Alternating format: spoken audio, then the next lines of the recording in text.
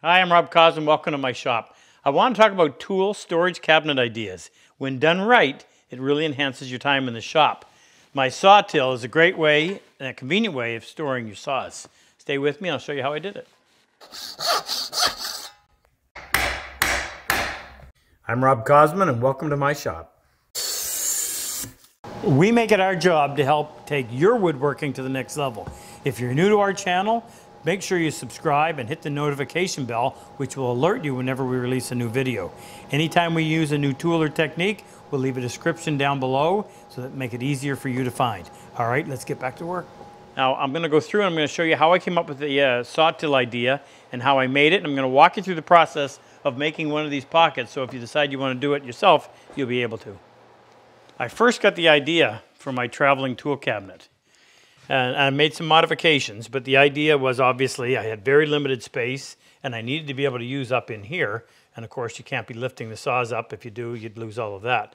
So by swinging them out like this, I could easily grab whichever one I want, kept it fairly well protected. But you'll also notice that there's a lot of saw blade exposed, which on more than one occasion I've actually run my knuckles by those. And by the way, they just simply pivot on it. There's a pivot pin right here in the front and they just fall back by gravity, which keeps them in place. So we made them a little bit bigger so you covered all of the blade, and that just kept it so that not only did it keep the blade from getting damaged, but kept me from skinning my knuckles. So what we're going to do, I'm going to walk you through the process of building one of these blocks, show you where the pivot pin needs to go, and then, as I said, you'll be able to do it yourself. I'm going to make it out of poplar. Now you don't want to use a soft wood just because the abuse that it takes with the saw sliding in, sliding out, and you also need a fair bit of strength in the material for that pivot pin, so when that comes down like that, it doesn't end up breaking that piece of wood. It's already broken this one where I have my squares, and that was because the wood just simply wasn't strong enough. So I'm going to use poplar. Of course, you could use any hardwood. I need to mill these up, and the dimension that I want in order to hold the saw is 12 inches in length, 4.5 in width, and we need it to be wide enough so that there's a little bit of space between each of the handles. Now my handle is 1 inch wide, so that means our blocks need to be at least 1 inch, preferably a little bit more. I'm going to suggest we have 1/8 of an inch, a 1/16 of an inch on either side, and if you do that with each one, that'll give you 1/8 of an inch between them.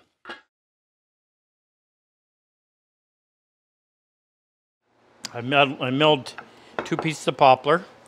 I actually kept them a little bit heavy just so I could hand plane them to a final finish, so it's a strong 1 1/8 when they're combined.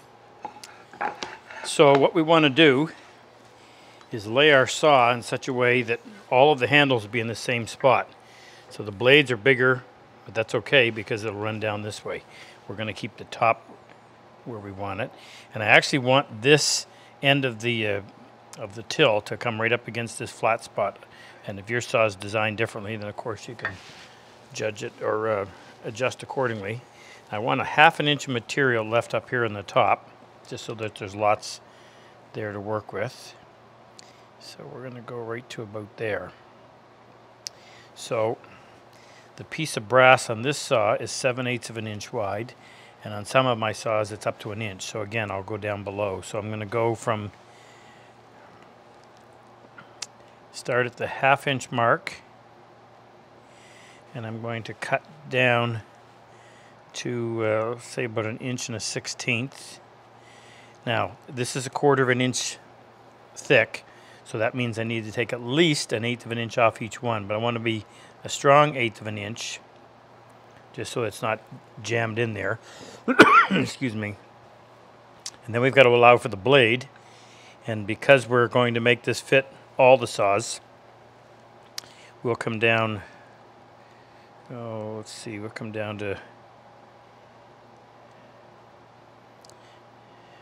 where we are 5/16 of an inch off the bottom. So that will certainly accommodate the deepest saw I'm going to put in there. And I actually have one that's even deeper, and that will accommodate for that as well. So we're going to rip these, or we're going to do these on the table saw. And the first thing we'll do is we'll cut this one. A little more than 1/8 of an inch deep. We can run it all the way. Doesn't matter that it's going to be open at the end. You're not going to see the bottom. We'll do that one first. And then while it gives us some support for our router plane to clean it up, we'll do that first. Then we'll come in and we'll cut away the rest of this section to accommodate for the blade. And that's going to be rather shallow. Okay, I'm going to use a scrap to set this. I've got a rip blade, so it'll give me a square bottom.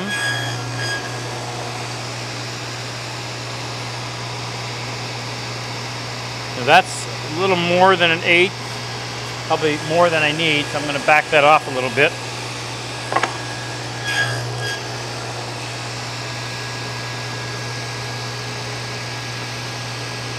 And that's not quite 1/8.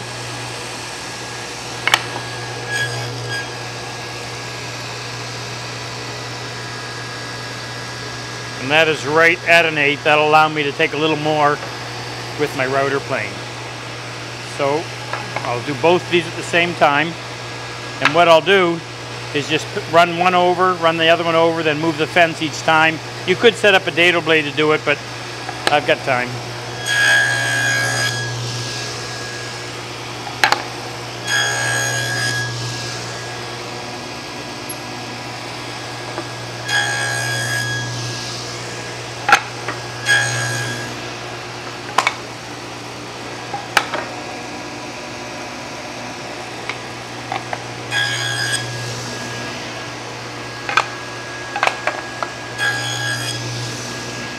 Now you could use a power router if you want. I just find this a lot quieter, much easier to control.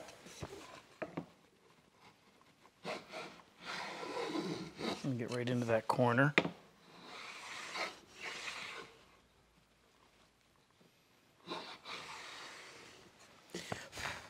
Now, obviously I didn't get the same depth on the table saw because I haven't even contacted the surface down there, so go a little bit lower. I'm not taking off a lot, so I'll be able to use this on both without stopping to do the other one first before I made that last adjustment. If I was taking off a lot of material, I would do each one before going any further with advancing the cutter.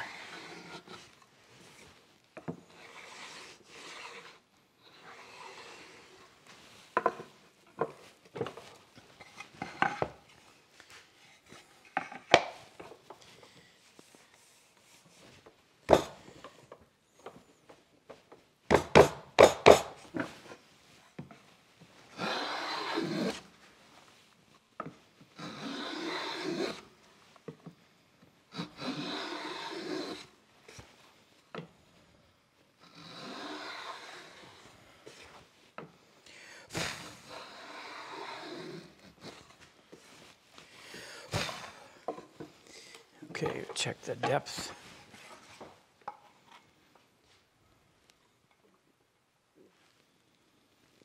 It's just a little more than 1/8. And I'm going to have to take a little bit off of that surface in order to get a really good glue joint, but I'm just going to see if I can stick the end of the saw in there and see if it's going to fit. Yeah, there's lots of room. Okay, now the rest of it, the part for the blade, we can actually do that with the router plane because it's not very deep at all. So since I'm going to make this one specifically for the dovetail, I don't need to make it as deep, so we'll go down to about here.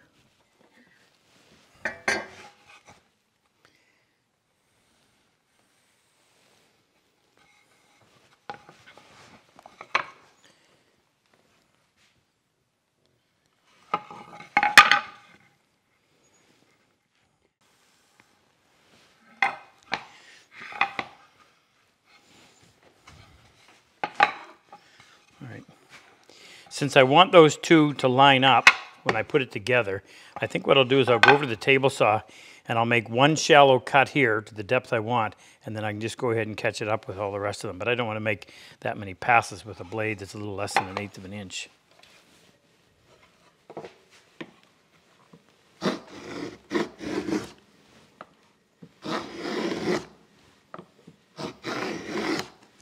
This is an example of where you want that wider base, since I'm resting off of here and here.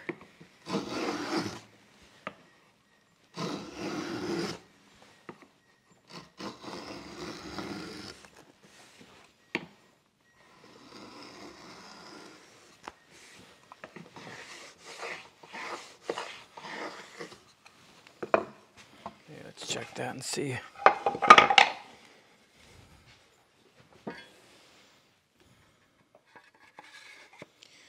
Perfect.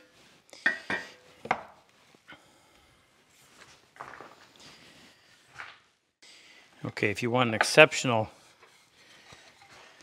glue joint, we'll go in and plane those two surfaces. Now it's just a little strip here and a little strip there, so it's not a lot of work.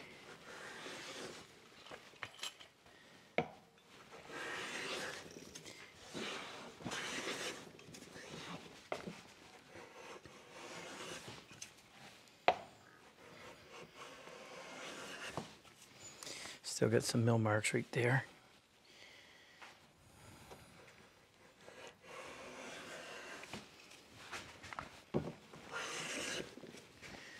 One more. I'm doing it at an angle like that so I can reference off of this surface. Keep the plane from tipping.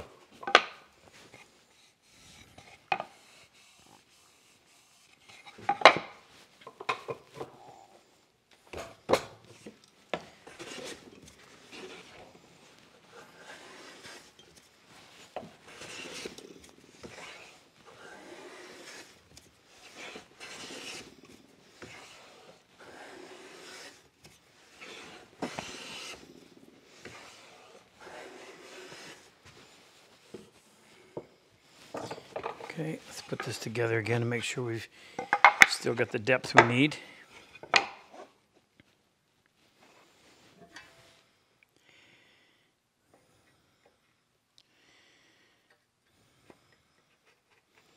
That's a little too snug. So I'm going to go in. I've got my router plane still set up, so it will just take off from here the amount that we just took off of there, which means I don't have to change anything.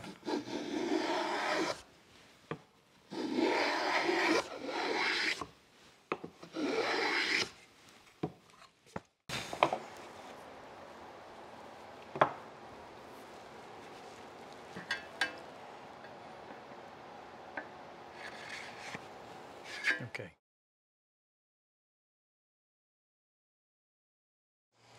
Okay, I'm going to put some tape on here just while I'm gluing, just to make it a little easier.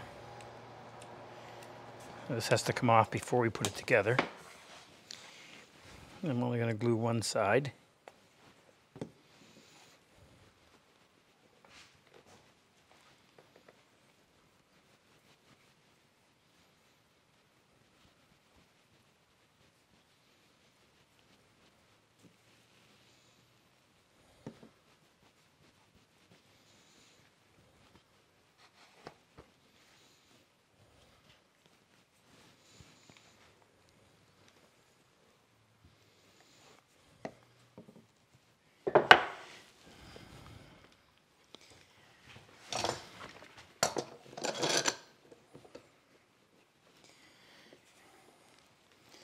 I'm just going to put light pressure on here for the at first, because I might have to put clamps, stretch a clamp across the width to keep these in place.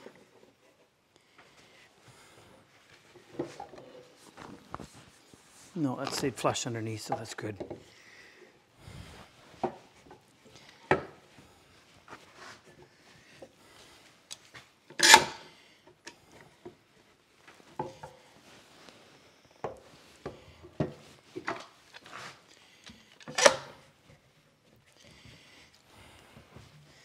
Okay, we'll give that 20 minutes in the clamp.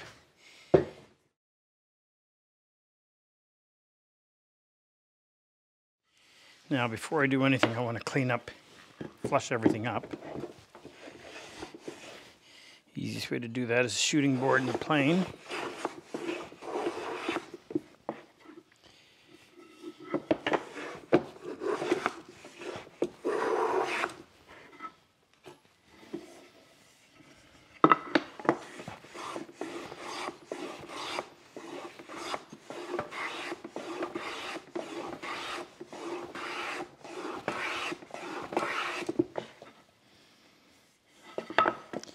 Now we'll square up the ends.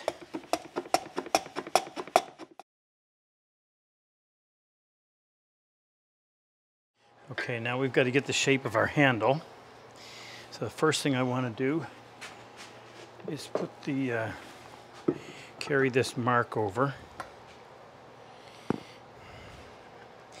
Actually, what we should do is put this in here based on where that's going to rest.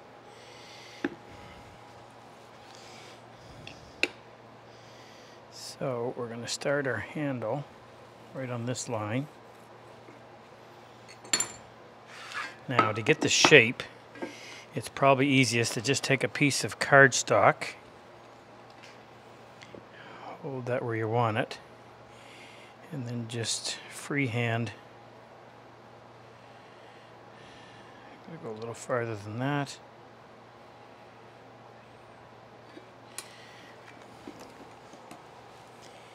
Cut it out with a pair of scissors.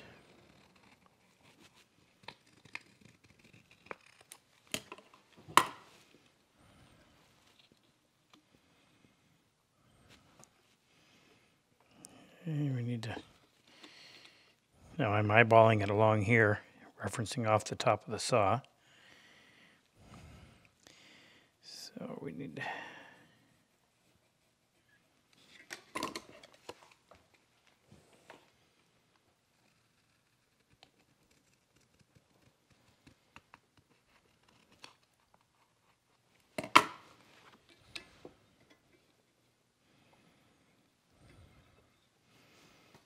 we're still not quite.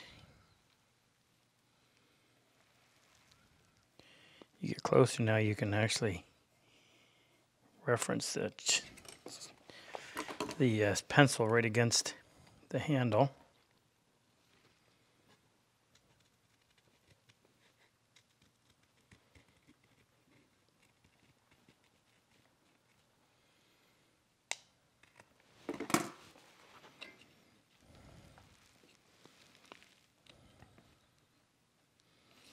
Got a little bump right there.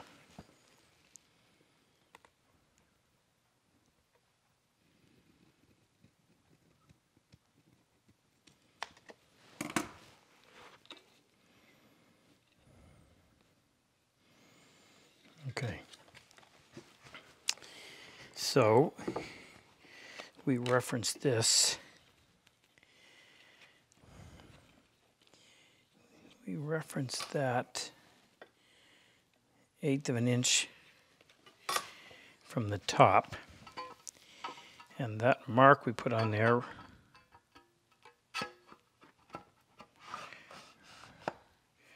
actually that represents the handle, so that's where we want to put it.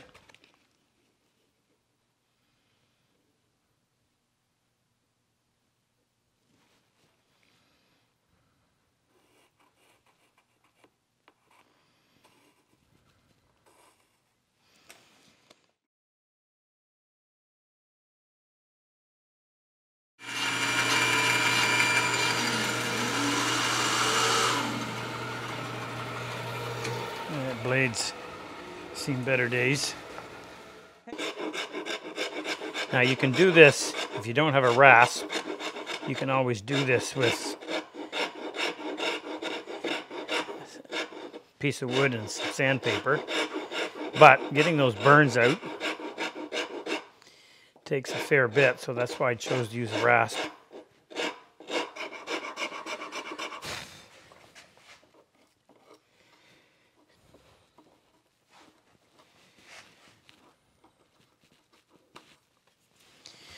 But before I go any further, I want to check and make sure that we can,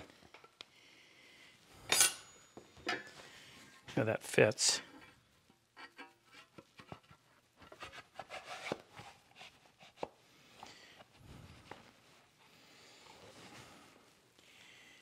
take a little more off of that, but no, I actually wanted that to go all the way down to touch there. I got to go ahead and do that again.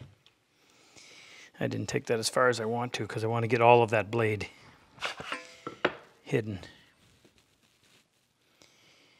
Yeah, we should have went to there.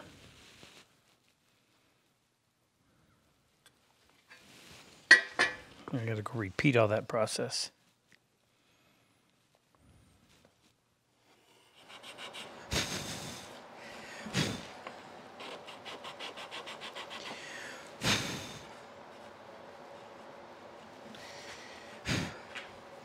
Okay, I would take that and maybe a little more work to get rid of those scratches. Let's check the fit.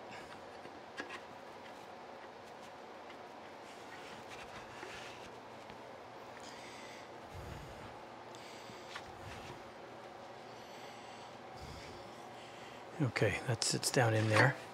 Now,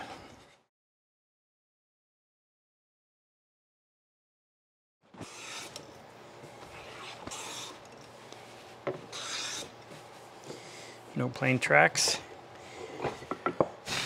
I just want to get rid of the pencil mark I left on there.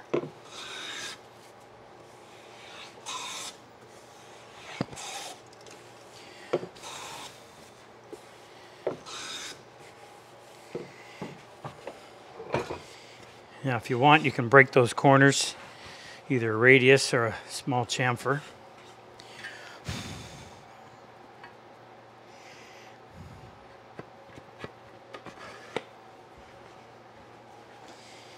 Now, if I was to do it over again, I might have left a little more room for the blade, but it's it'll move in and out, a little bit snug. Now, the next thing we need to do is I cut a little V groove right on that slot where it just helps guide the saw in.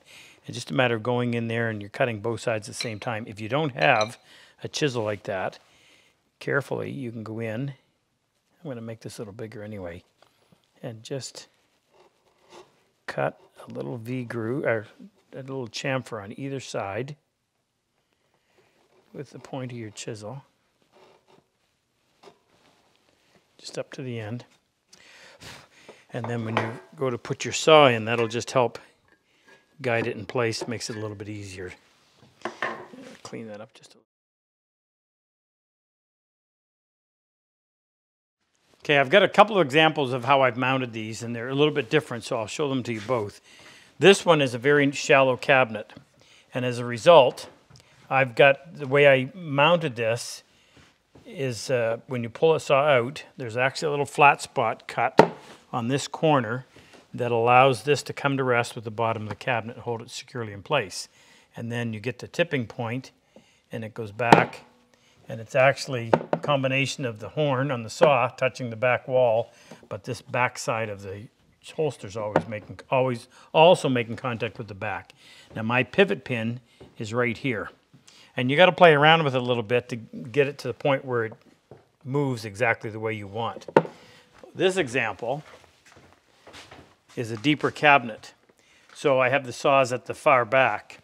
And depending on where you position it, it gives you more room out here in front. And what I have here is supposed to be a place to store pens and pencils. It needs to be reshaped a little bit, but it works for this purpose. So when I bring that forward, and that's something that I'm going to eliminate on the final draft, and I think it may just need a little brass, really thin brass washer in between each one, something so that when you pull out one saw, two don't come down. But what this does is this flat area lays up against this back and it holds it securely, presents it to you, and it's easy to get out and put back in, and then when it drops back in there, it's actually the horn of the saw that's touching the back wall. So depending on your cabinet, you're going to have to make some changes. But what I suggest you do is get a piece of material that's the same size, not one that you've already put the time into hollowing out, and play around with that. So what we'll do with this one, let's assume that we're going to keep this at the back side of this. So what we've got to do is figure out where we're going to pivot this. You've got to have clearance on the bottom, so it's got to be up off of the bottom. And then how are you going to get it to stay put out here? And you want it to come out far enough that you can easily get a hold of the saw. So if the handle is sitting there. Actually, it's in more like that. And this one up against the wall, I would like to have it so that the handle is completely outside of the front of the cabinet so that you can readily grab hold of it and pull it out. So, got to do a little bit of thinking on that. Okay, I'm going to use this piece of 1-inch MDF as just a experimental block. And I want to have the saw fastened to it because I need to have it in position to see how things are going to work. So I think what I'll do is just quickly go over to the bandsaw and cut out enough of this so I can get this to lay somewhat flat. And then what that'll do is allow me to experiment with where we're going to position this. Okay, so that fits. Now we'll just tape this on.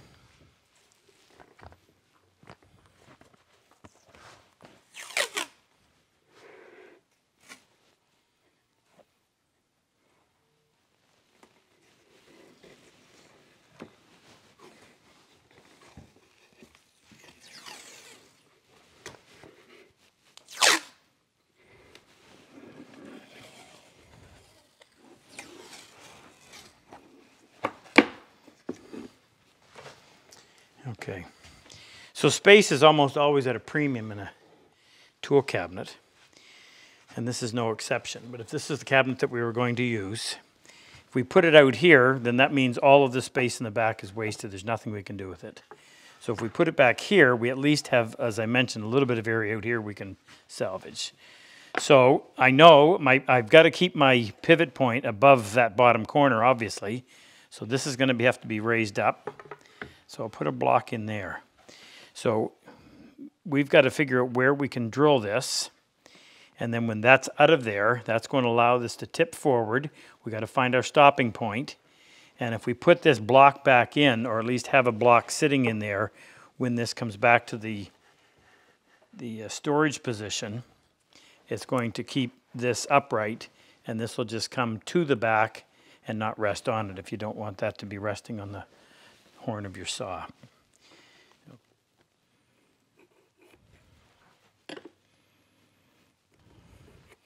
So we have to stay in this box in order to avoid hitting the blade on the larger saw. So let's just experiment and see. Of course, the more material you have on either side of the hole, the stronger it's going to be. So if we put it right about there. So that's half and half. Half an inch in, 5/8 of an inch up from the bottom. So I'm just gonna, now you can go over to the drill press. We want that to be nice and square.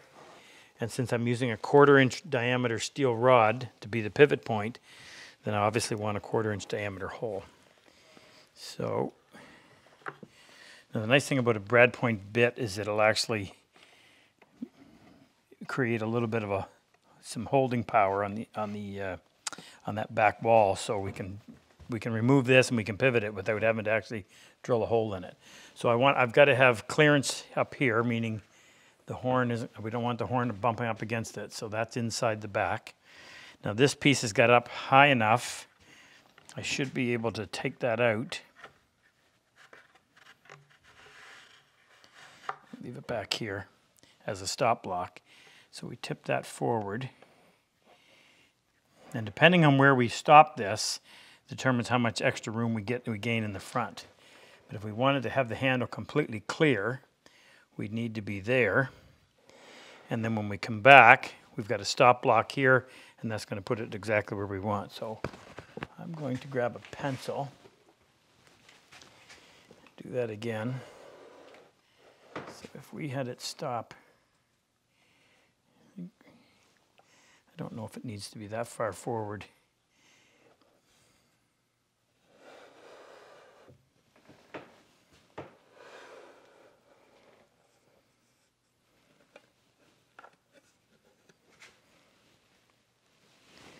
We'll just draw a line on here.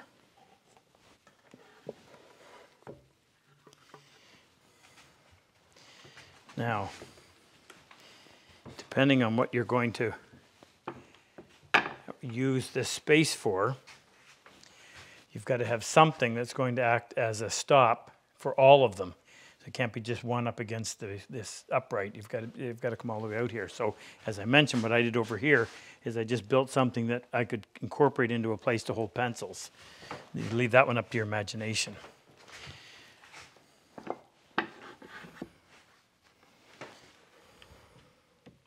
Okay, that's where it is. So I'm going to go ahead and give that a whack.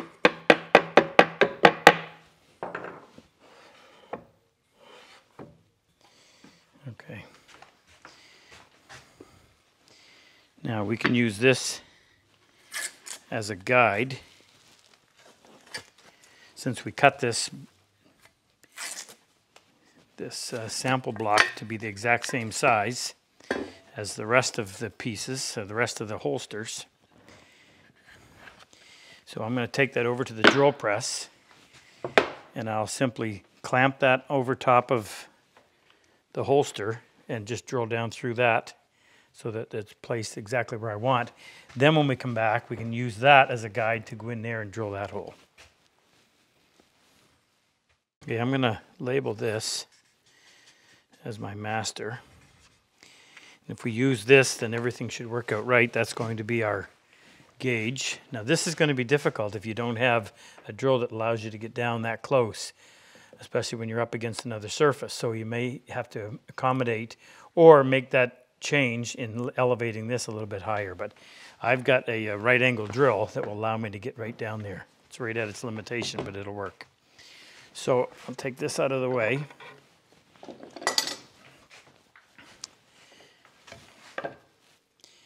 And I think what I'll do is put this in here. Use this as a means of lining up the two pieces. And then clamp this in place.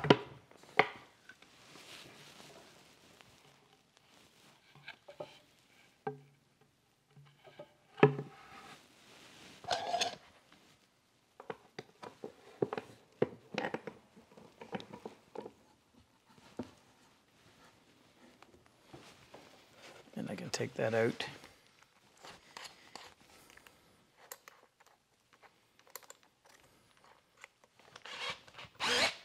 Now I don't want to drill all the way through.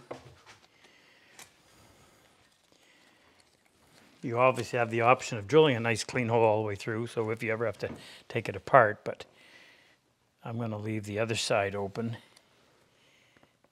Right about there.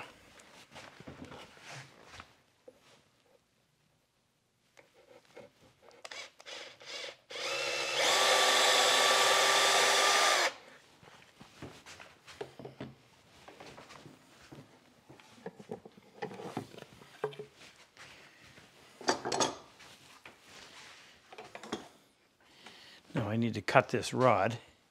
So we'll go through and drill all of our holsters the same. I'm going to have a block back here. That'll be secured right there.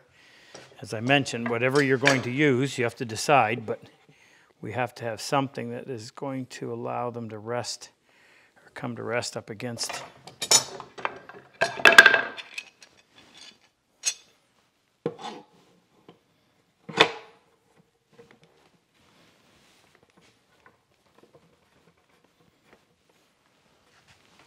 I'm just going to go buzz this off at about 6 or 7 inches. Depending on what you're going to put on the other side, I'll show you a couple of examples.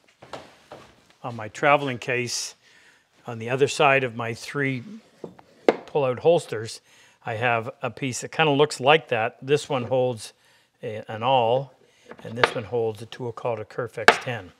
So that's where the other end of the rod is. On this one, I've got the other end of it. Now remember, again, this is just a prototype. I've just got a spacer in here so that this one can tilt out, and it's got my 3 marking gauges. And obviously I had to have clearance on the side, so that's why the spacer. So the spacer is going to hold the other piece of the rod. Whatever way you're going to do it, you got to get it lined up properly. So I'm going to use a dowel center. I'll just put that in there. I'll line this up with the back. And then just push against that pin. And That'll give me an accurate mark, and I can go over to my drill press and finish or drill that hole. This one can go all the way through or it can be stopped, but I'm going to do it all the way through. Let's try putting this together. So just to review this piece would be secured. This piece, obviously, whatever it is going to be secured. Here's the other half of our support. Now, I'm going to put washers in between these just because I don't want one coming out and pulling the others with it. And I think these are a little more than what we're going to want. Actually, this is going to be a little bit difficult to do. How are we going to do this? We could tape them. No, I know how we can do it.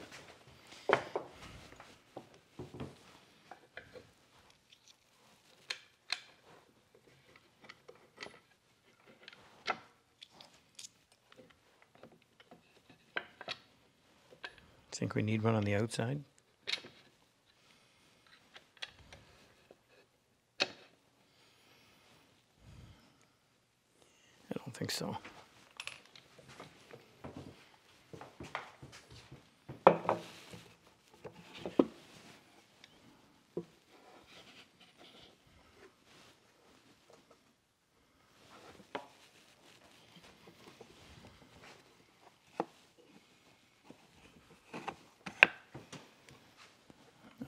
Clamp on that.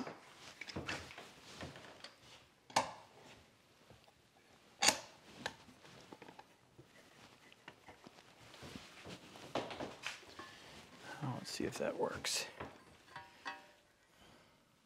Actually, we'd have to drop our saw in out here. You wouldn't be able to access it from the top. Put that in, put it in place. And that, if you look on this side, there's a little more space there than I would like. But it certainly makes it so that only one comes out at a time. Easy to access, easy to retrieve or put back in. There you go, saw holsters.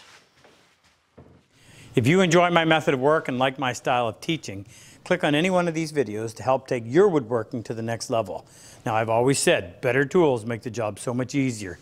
If you click on the icon with the plane and the chisel, it'll take you to our website, introduce you to all of our tools that we actually manufacture right here, as well as our workshops, both in person and online. Good luck.